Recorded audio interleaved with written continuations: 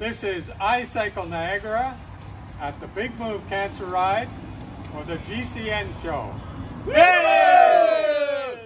Welcome to the GCN Show. Coming up this week, we try and work out whether or not the UCI are just about to suck all of the fun out of gravel racing, or could their new Gravel World Series actually be a good thing? I mean, if there are new rules on sock length and facial hair, then perhaps. We've also got some big news from Wahoo and some generally awesome cycling tidbits from around the world. Cycling tidbits? That could be like a new feature, man, and I like it.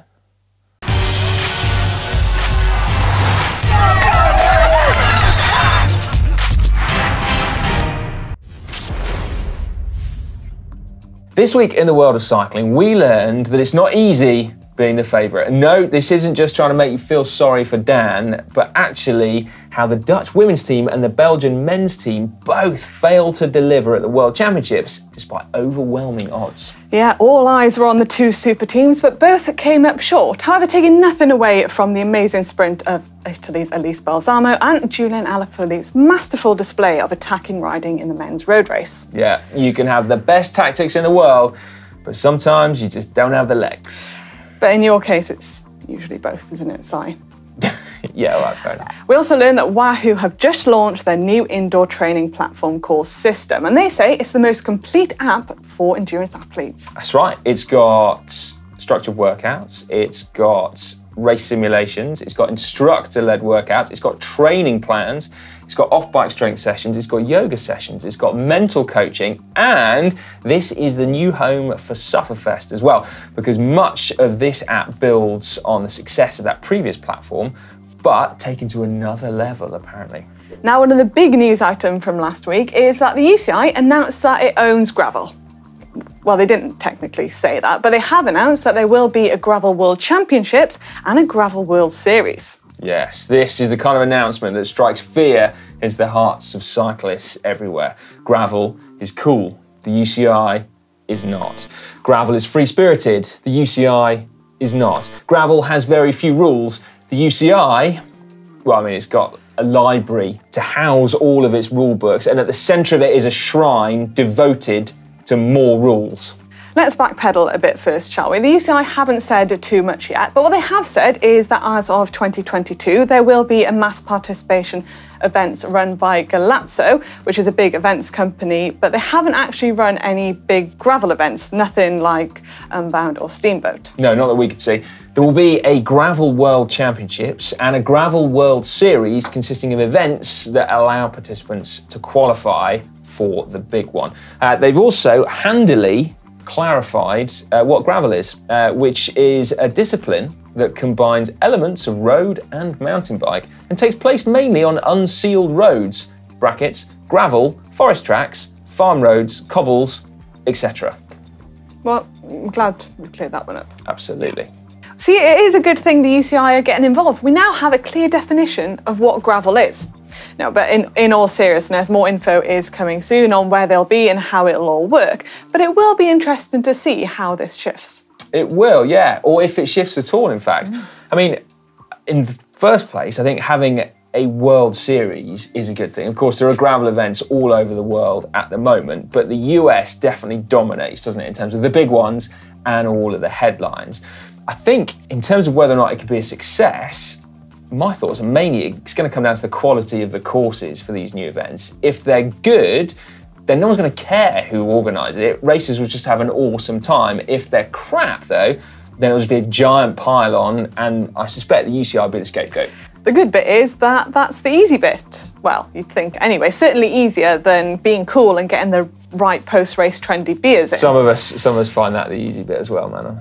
Yeah, anyway, what will be interesting is how they deal with the rules, something me and Dan were talking about a few months ago. Well, yeah, I think you guys were saying, weren't you, that even some gravel racers are calling for more rules, right? Particularly, I think it comes down to having separate starts for men and women racers to make it fairer so that you don't get some women with male domestiques, like dragging them around. Now, for the 20 or so people that are contesting the win, I guess that's a good thing to make it as fair as possible. But for everyone else in the mass participation side of things, well, probably not so much. What we are waiting for, though, with bated breath, is rules on sock height, bar width, tyre width, and the minimum bike weight. Surely, not even the UCI are naive enough to suddenly come on in there and create a whole load of new gravel bike rules. I mean, surely, as long as it doesn't have a motor, anything goes, right? Well, apart from aero bars as well. No aero bars. Anyway, a lot of people are feeling a little bit nervous about this, but should we try and put it into context? What does this mean for gravel racing? Is it going to stay exactly how it is for now? Awesome mass participation events with just a handful of very, very fast people right at the very front, trying not to seem like they're taking it too seriously. No, they can carry on just as they are, being fun, cool and inclusive. Yeah, what hopefully the UCI World Series will mean is that more people around the world can get into gravel racing, and that actually we will see more of the top bike racers going shoulder to shoulder more of the time in more cool places. I mean, that's the hope anyway. Will it get more serious though? Well, yes, probably a bit, won't it? But let's not kid ourselves. For the tiny minority, gravel racing is already serious. They're just trying hard not to make it seem like that anyway. So, is it a bad thing? No. Is it a good thing? We're not sure yet. Will the Gravel World Series work? Well, yes, if the course is good enough. Yeah, let's hope the courses are good enough, because I think it'd be cool. Yeah. Anyway, one rider who is currently training exceedingly hard for it is Dan Lloyd. Yeah, no, that's not strictly true. But he is rapidly getting fitter, we believe, as he's halfway through his Zwift Academy. Over to Dan for an update. I'm at home for workout 2. I finally set up my pain cave. I'm sure you're all sick of hearing that term after lockdown last year, but I'm finally up and running. Got my Zwift on the go, and it is peak VO2 intervals today. I will show you the aftermath of peak VO2 intervals later on. I have reduced my FTP down to a more realistic 230 watts, so hopefully I'll be able to complete it all at 100% this time. But before you see that aftermath, I'm first going to speak to one of the Zwift coaches who decides on the winners at the end of the day. Ladies and gentlemen, please allow me to introduce you to Stephen Gallagher, who is a part of Dig Deep Coaching, and along with Dan Fleeman, one of the coaches who decides who is going to get to the Zwift Academy finals and ultimately the winners as well. Beyond that, he happened to be the best man at my wedding. So with that in mind, Stephen, you know me so well, we're such good mates, I presume I'll get preferential treatment and be on Alpes in Phoenix next year. Thanks for the introduction. I'm not sure which I'm most proud of, but we'll maybe won't insult you too much too early. But yeah, as for your contract, unfortunately, I don't think we're going to allow you to be part of that process just because of the poor performances in your first part of your career. But anyway, thanks for trying. No worries. I thought you were going to say my first test, but the first part of my career. Great. Anyway, what I wanted to ask you today is, now, obviously for a lot of us, including me, this is all about getting fitter and getting something out of it as opposed to having any hope of going pro by the end of it. So what are all of us going to get out of this, and what's the purpose of the 2 different blocks that we're currently doing? Yeah, so Zwift Academy has evolved over the years, and we've obviously had a very strong talent ID focus over the last number of years, and this year we wanted to really take people on a journey, and in the sense that we have a start process, like a start event, which is your baseline ride, and then we take you over the number of weeks and months that we go to the finish line ride, and over 2 very distinctive training blocks that we help you improve from that baseline to the finish line. So the finish line, you're obviously seeing the fruits of your hard work and the labour that you've put in, and you're able to see tangible results of your fitness. That's the key of this year's event, and allowing people to see the process of going from A to B and being part of a journey together. Well, talking of improvements and fruits of our labour, given that you know me very well and my background, what sorts of gains would you expect to see from me in my finish line test versus my baseline?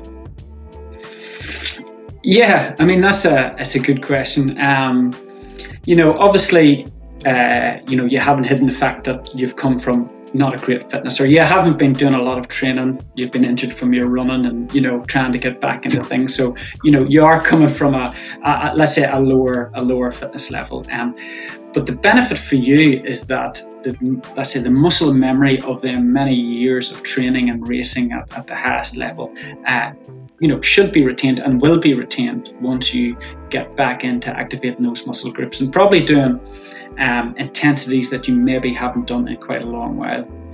Now, with that maximal aerobic work, where we're really going deep for those, 2 minutes or 3 minutes, there's a mechanical aspect of that as well, where, you're putting a lot of stress on your body and your tendons and ligaments that maybe you haven't been used to in a while as well. So you'll get an improvement from that. But also that first 3 workouts where, you're really bringing your heart rate up, your breathing is at its very ceiling as well. And I would believe that you would see gains quite quick from that. And a lot of people see gains quite quick from a lot of that high capacity glycolytic work. I was expecting you to say at the beginning of that answer that there is a lot of room for improvement. So you're expecting some quite big ones. But yeah, we'll see shortly. Didn't want to be rude. Right, thanks for your time, mate. I will speak to you soon. All done. I put it up to 105%. on the last interval, and it felt quite good.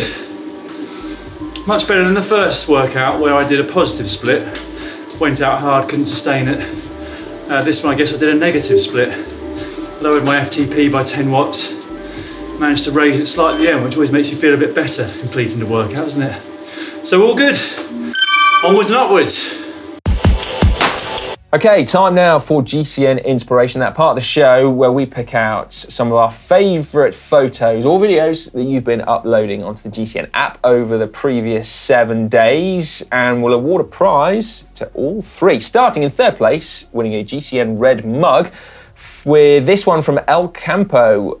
Look at that photo, man. That is cool. Nice. Apparently, even the morning commute can be inspiring at 7 a.m, descending into the sunrise that cuts through the early morning fog in Richmond Park. I'd argue that you're climbing there rather than descending, but Richmond Park. Now, I only know one Richmond Park, but that doesn't look like central London to me. Surely not. Can those of you that ride around Richmond Park just clarify whether that is indeed London? Because that is a lovely shot, isn't it? Yeah, we don't want any liars getting some inspiration. It's probably Richmond somewhere else, isn't it? Yeah, could be. Virginia, maybe? And in 2nd place this week, winning a GCN Keepy Cup, a bobble hat and an Elite Fly Duo Pack water bottles is Max Bike Italy. And a trip to Col Nivolet. Look very at that. Beautiful. Wowzers. So Ollie and Hank and Alain filmed on the Col Nivolet a few years back now, and they didn't get up there because there was too much snow on the ground. Really? That looks super cool, doesn't it? I wonder how long it took to get up there. It's a big old climb. I mean, it's worth it for that picture. Absolutely, yeah. Right, it's not the winner though. Oh no, 1st place, winning a GCN Classic t-shirt in white and black, a GCN Black Core Trucker cap, nice, a GCN Core Red sweatshirt, and a GCN Gradient Ass Saver. It's getting towards that time of year, ladies and gents. Anyway, it's Drewster with this. Look at that shot. That's amazing, isn't it?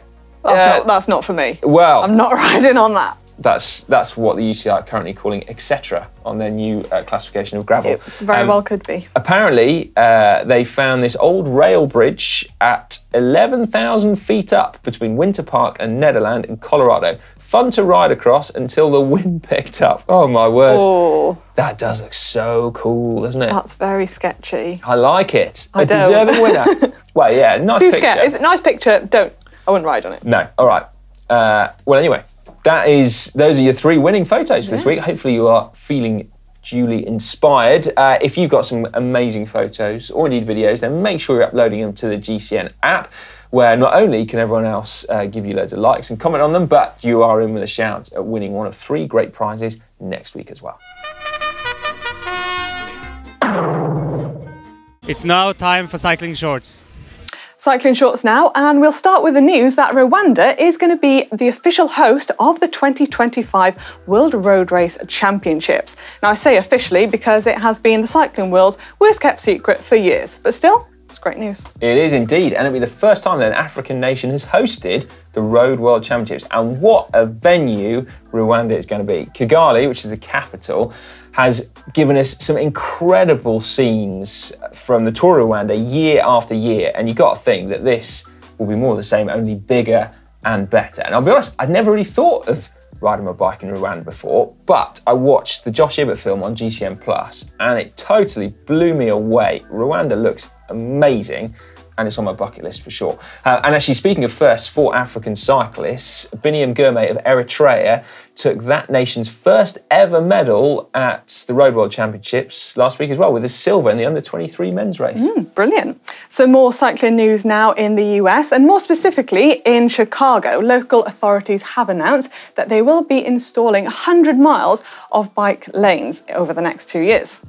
Well, that is just the tip of the iceberg in terms of success stories for cycling in Chicago. Firstly, the number of people that are cycling to work has doubled in recent years. And before you say, well, it's just COVID, that number is only increasing, which is cool. Their bike share scheme is gaining more and more popularity. There were over 800,000 rides per month in July and August. Again, that's only going one way. And then lastly, that 100 miles you were talking about, Manon? Yeah. That's going to create a total of 400 miles of bike paths in Chicago, which sounds great, doesn't it? Wow, well done, Chicago. More of that, please. Well, yeah, I think cyclists around the world are trying hard. News from Mumbai in India, where 150 cyclists took to the streets on World Car Free Day, which was last week. I missed that one. Yeah, me too. I'm quite annoyed that I missed that one, because actually that would have been great. And Yeah. I wholly applaud. But anyway, they took to the streets to try and show that cycling is a viable transport alternative in what's frankly one of the world's most polluted cities. Wow, that's brilliant. Some more cycling news now, and the Finnish city of Turku is taking part in an experiment to see how they can get more people into cycling. And there's 3 different methods that they're trialling, and the first one is e-bike chargers with fire extinguishers inside them. Which sounds weird to me. The second is secure bike garages where you can park your bike for up to 48 hours for just €1, which sounds cool. Now we're talking. And the last one is a data-driven scheme where they analyse cycling habits based on bike parking to see the cycling uptake. That's right. See what affects it, like rain, you'd imagine.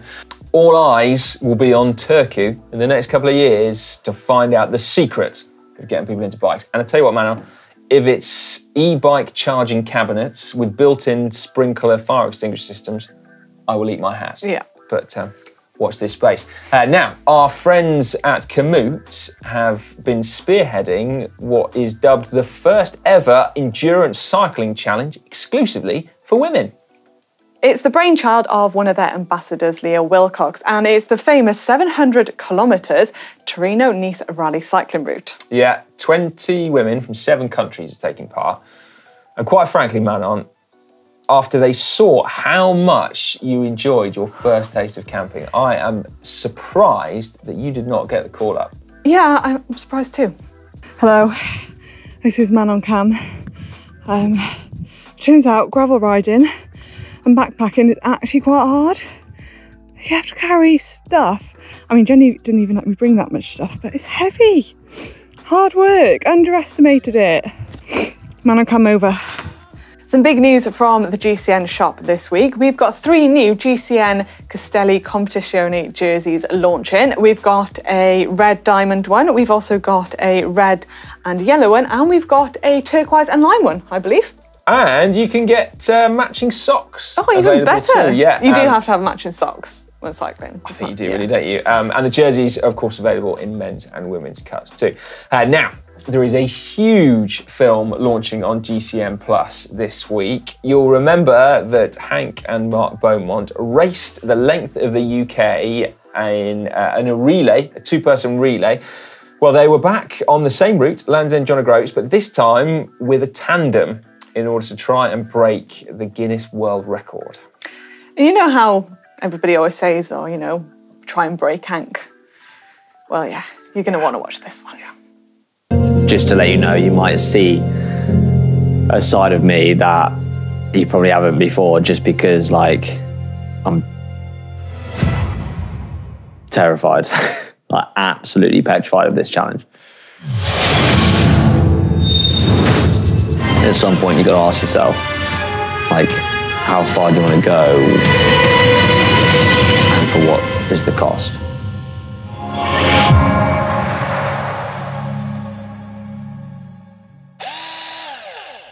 It's now time for hack/bodge. Oh, slow one. Sorry, yeah.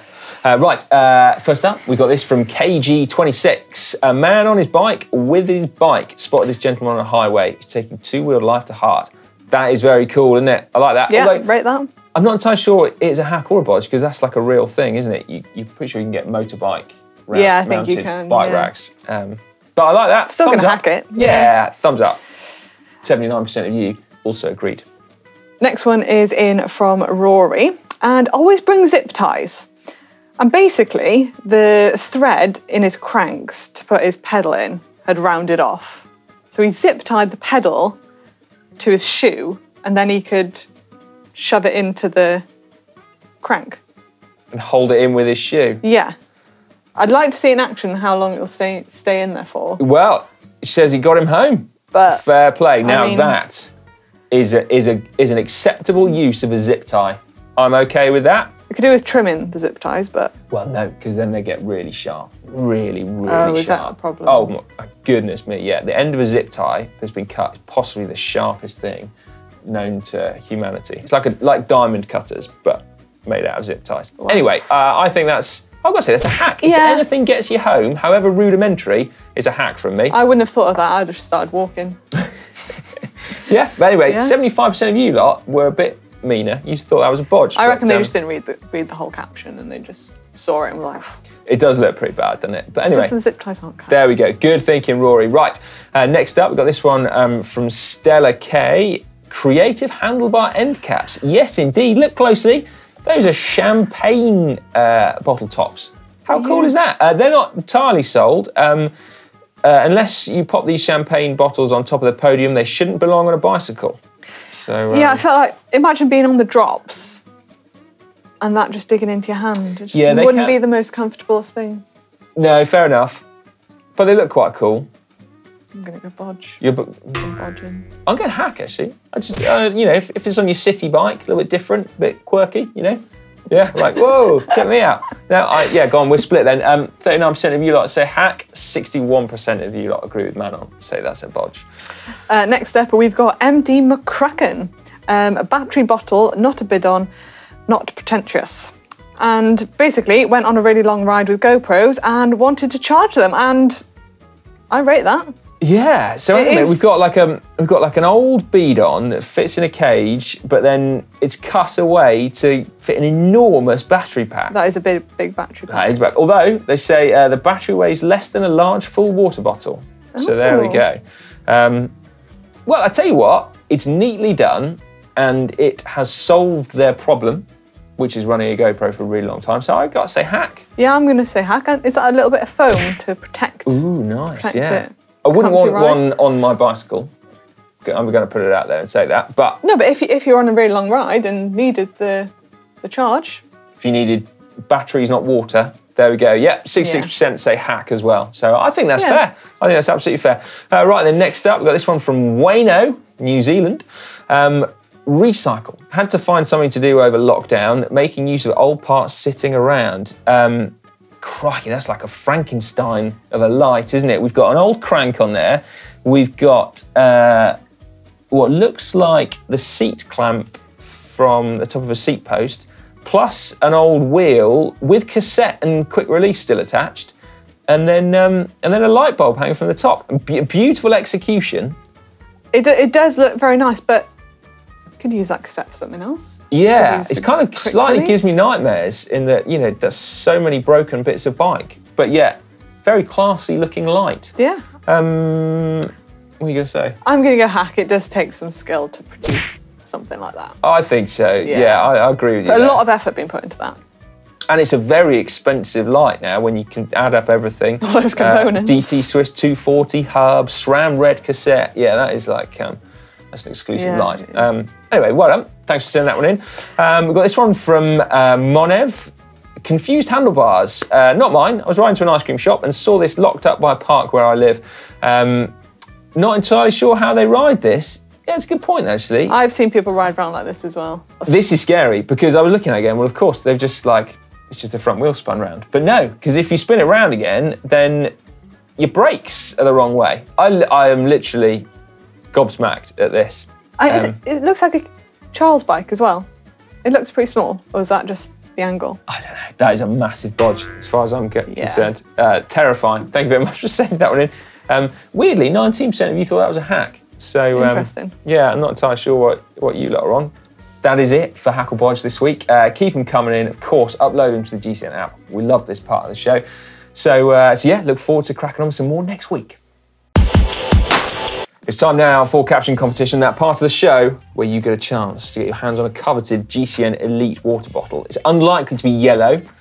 That is the only one that we've got kicking around in here for some reason. As I say, much coveted.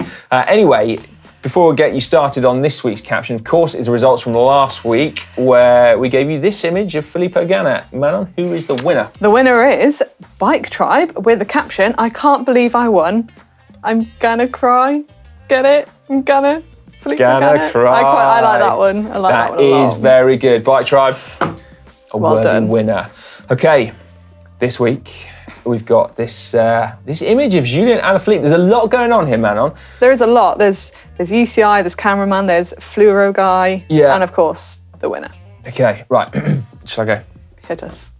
The UCI escorted Julien Alaphilippe from the scene of his contravention of the celebration rules 1.2.034. Yeah? Short and sweet, yeah. Yeah, right. If you think you can do better, get involved in the comment section down below. Now it's time to go through some of our favourite comments that you guys have been leaving under our videos. And we'll start with my gravel race video. Ooh, good one. Was it a good one? I really enjoyed that, genuinely, yeah. It was awesome. Thank you. The first one is from Miwin. You know when things get serious when you see a full jar of Nutella within Manon's reach. Why was the Nutella in that video? I missed that. A bit of snacks in the race, and a pre-race snack. In the race? A jar of Nutella? I had intention of eating some brioche and Nutella, but I never actually ate it. Okay. Yeah. All right, fair enough, yeah.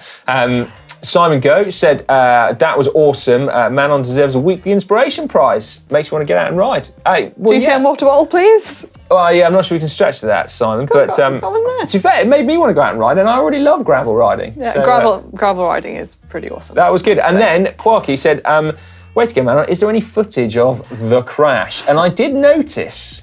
Yeah, well, no, I didn't, because it was on the last lap. I'd already dropped my GoPro, so I was like, I'm just going to put it in my pocket and get to the finish, because I just stop and get it. But I have got this bad boy. Oh! I don't know if you can see it, but this is... Oh my God. This is like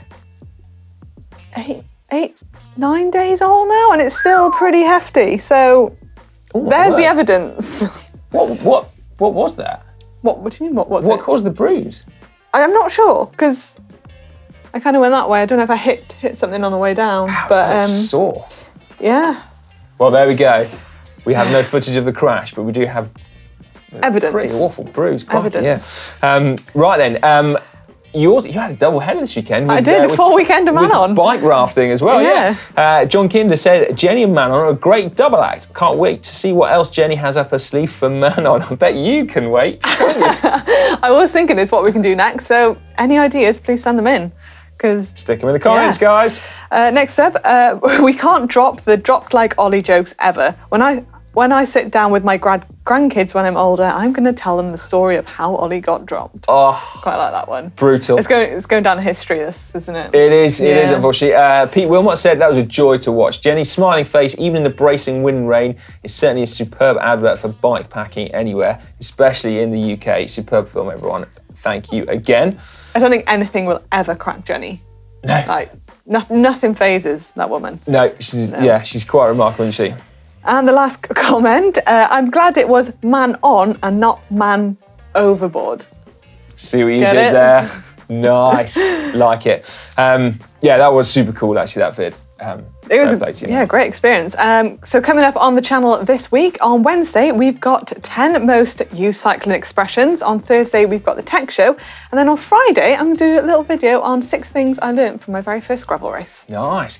On Saturday, we have got the first video in a bit of a, well, it's not zero to hero because it's featuring Freddie, who many of you will know from the beginner amateur pro videos. So Freddie is going to be training up for the Mallorca 312, which is a 312 kilometre sportive around Mallorca.